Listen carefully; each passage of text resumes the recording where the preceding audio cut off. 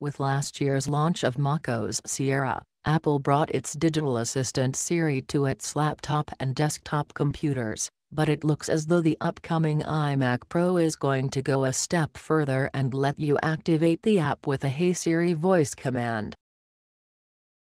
In other words, you won't have to click to talk to the assistant, you can just start talking. Apparently, the feature is even going to work if your iMac Pro is switched off, thanks to a separate A10 Fusion chip, the same processor that launched inside the iPhone 7.